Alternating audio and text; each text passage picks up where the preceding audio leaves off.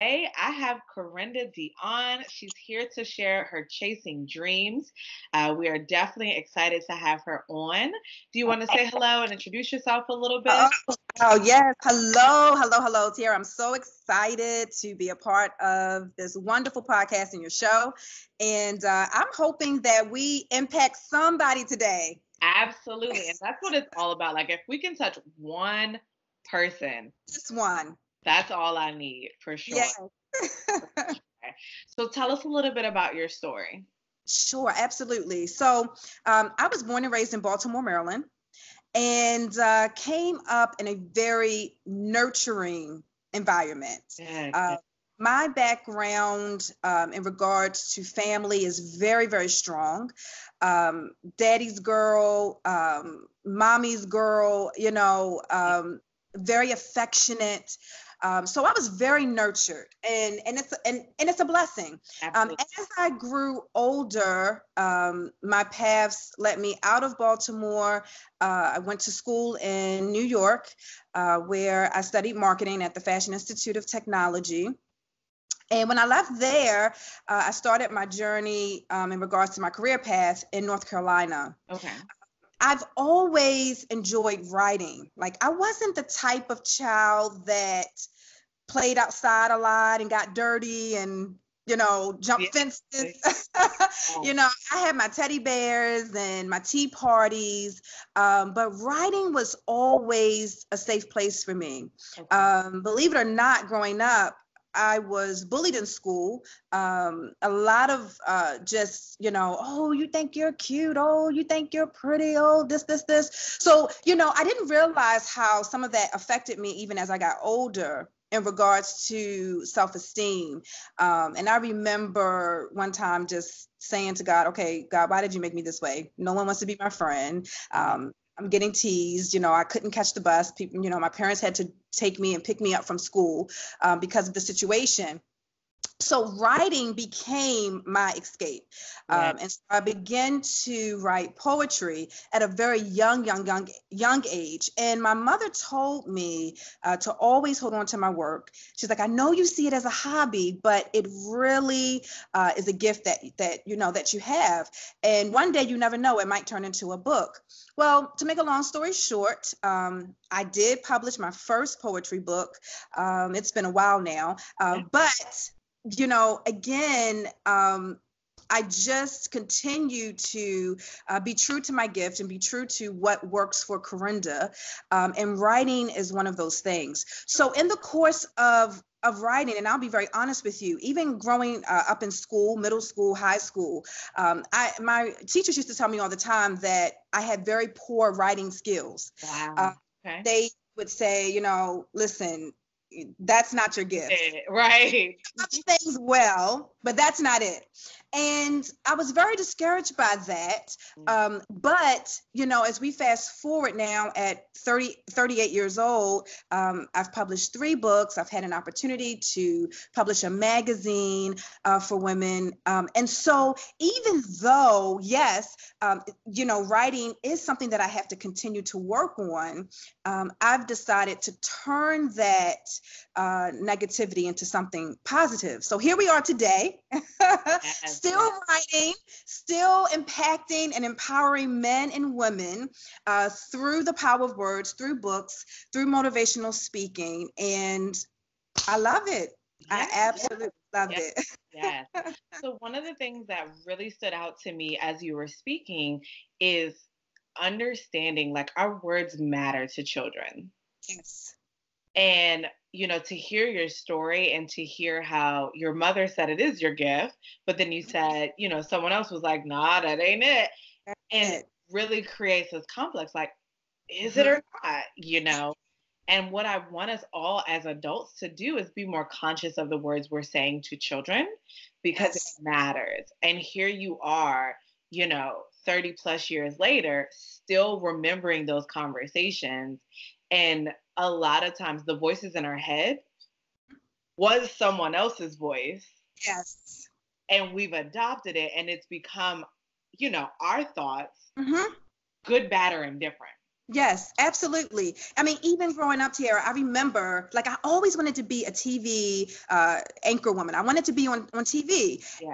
And when I found out that some of the courses that I needed to take were, would entail writing, I was like, mm-mm. So I Can't do it. Oh, didn't do it. yeah. Yeah. And you start to think like, I don't think I can do it.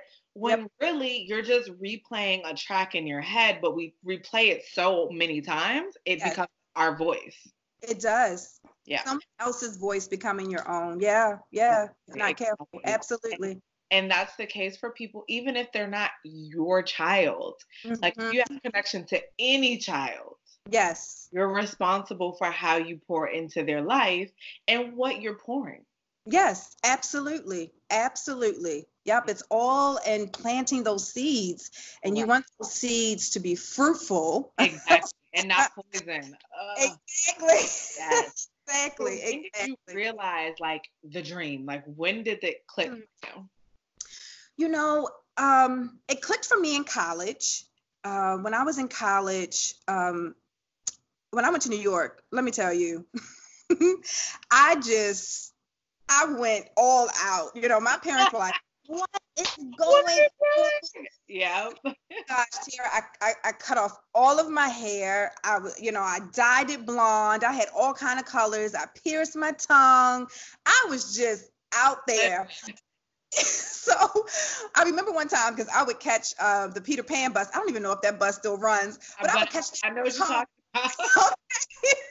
I would get on the Peter Pan bus, and my mom would tell me, "Please let me know who to expect, when you get off of this bus, because I don't know where Carenda is, but tell me who's coming." But it was in college that I realized, okay, you got to make a choice. You got to make a decision. Either you're going to accept and take ownership of all of you, or you're going to continue on this path. Now, I'm not saying the path was a horrible path or a terrible path, but if not careful, it could have taken me somewhere in which I didn't want to go. Exactly. That makes sense.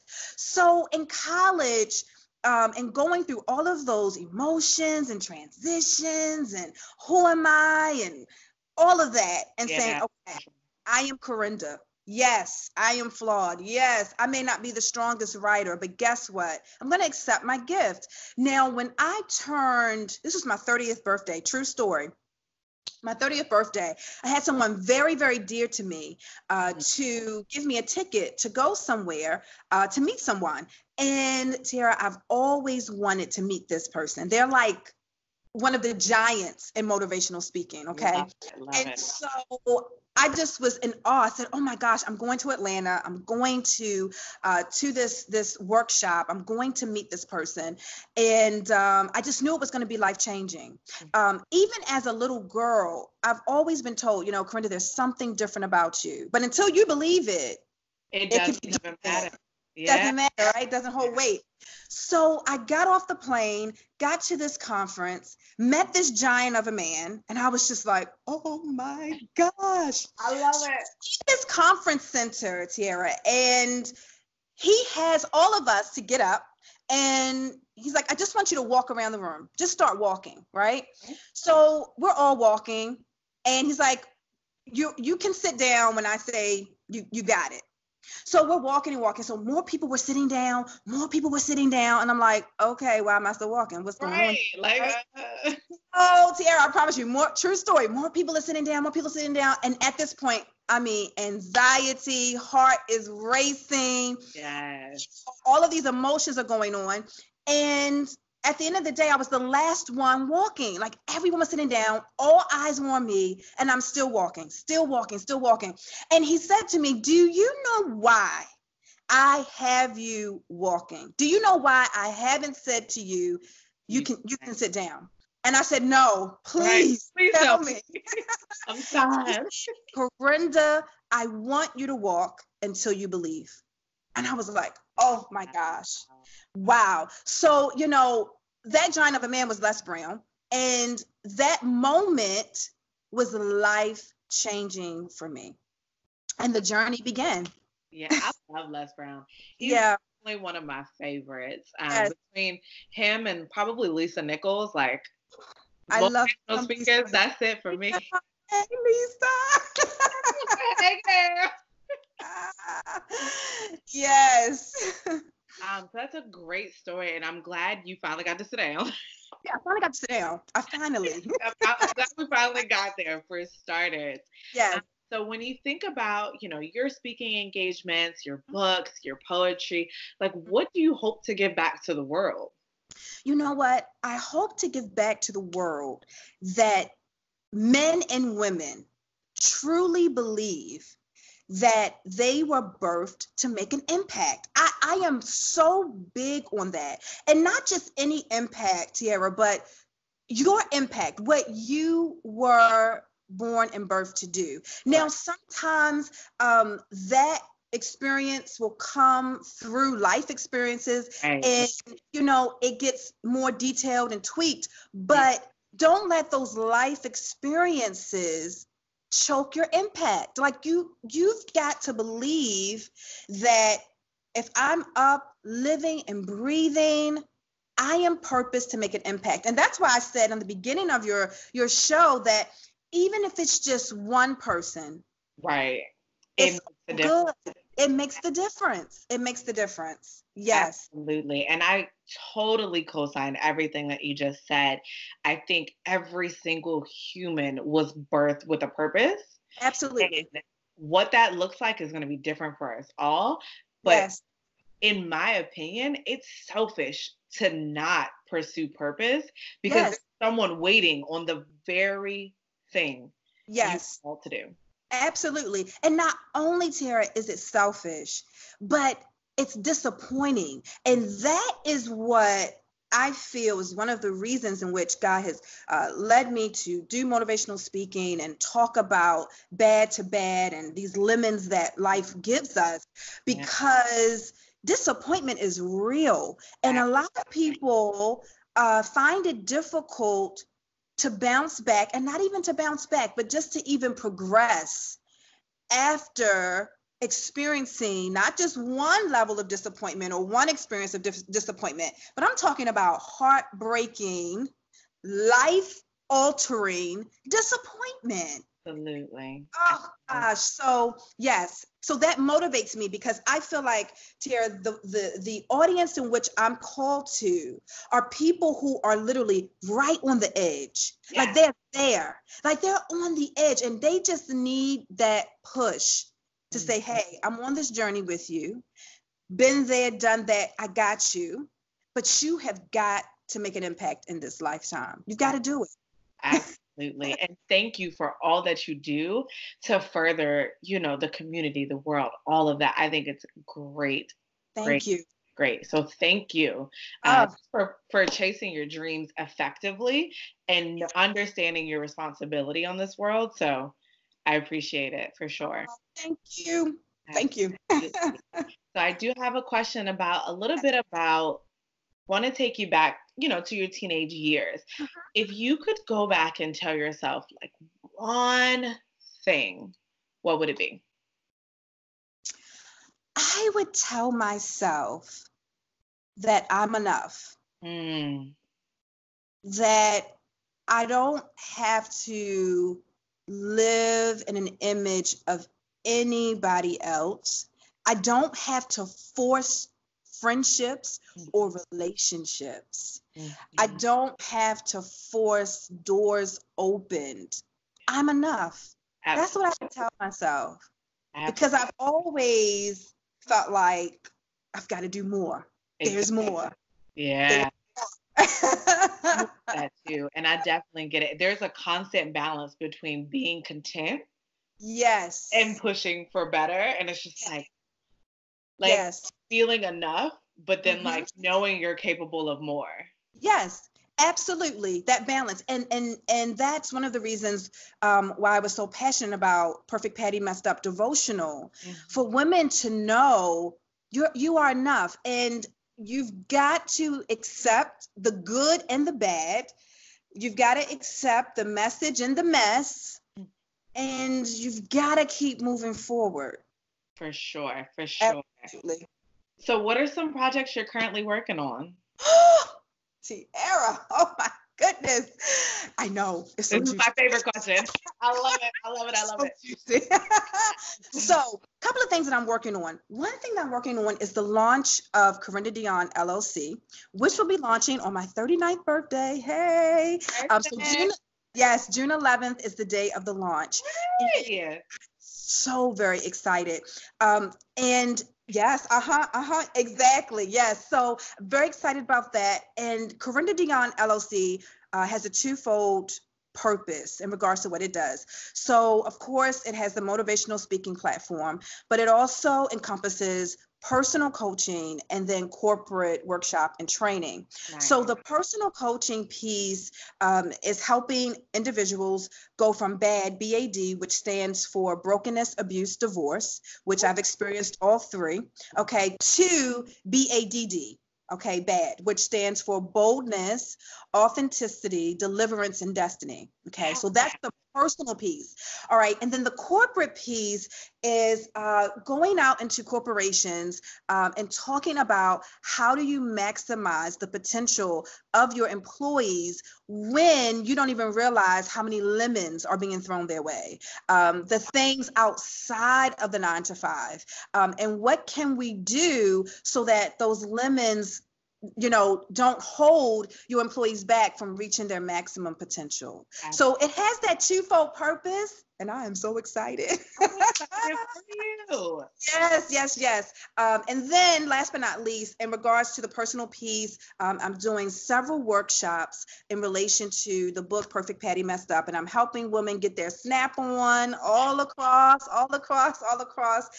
many places, so that they can balance, focus, and detox. So there you go.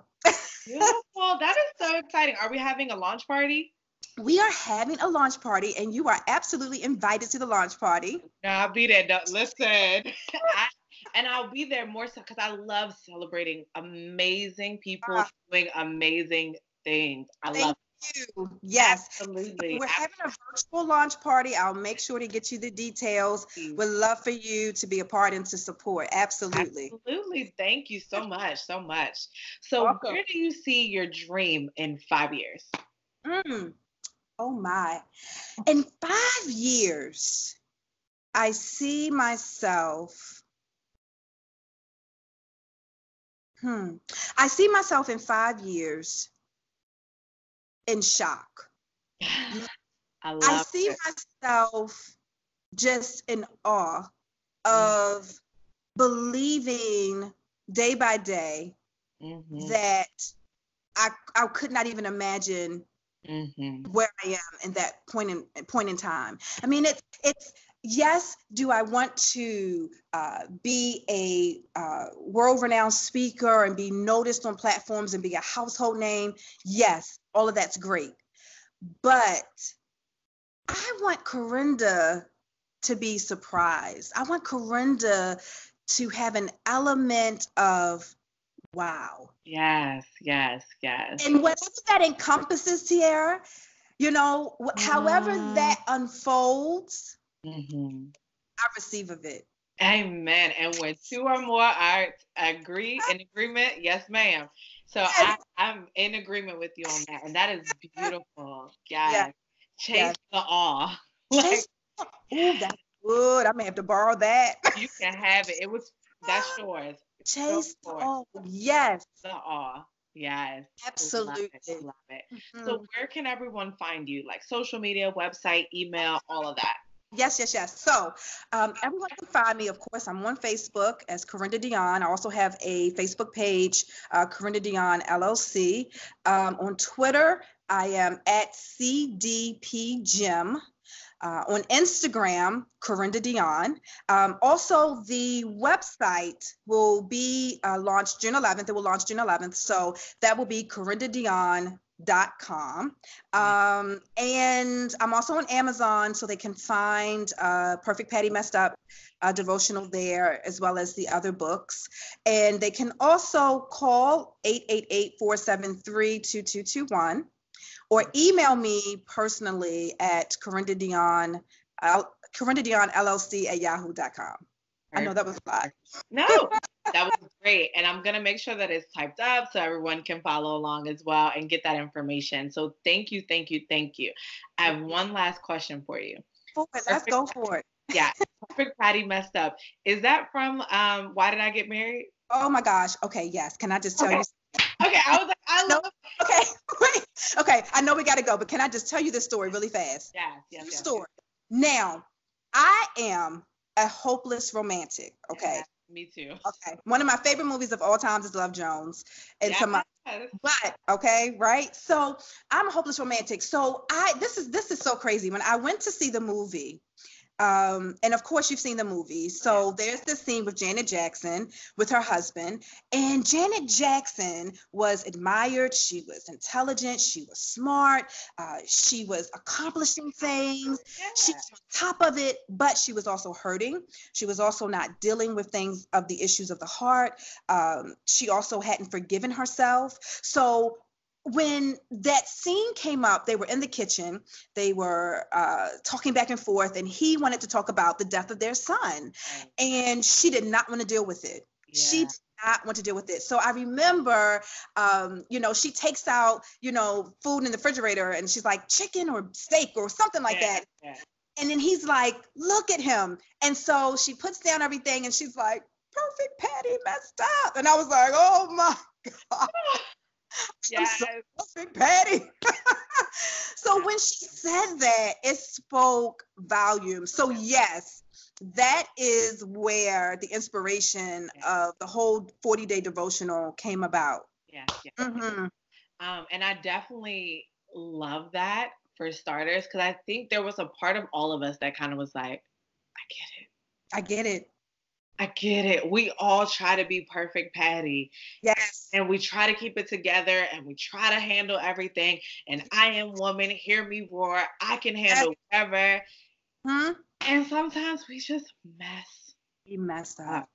I definitely wanted to ask you that. I was like, I have to ask, because it was, yes. So I'm glad to have you on. Thank you so much for sharing your story with us. Thank you. Definitely love doing the Chasing Dreams series, more importantly because I share my story on my channel all the time, but I love when I can bring someone else and share a different perspective, a different story, because we get to our dreams in different ways. So hopefully you've connected with someone in a different way that I couldn't have.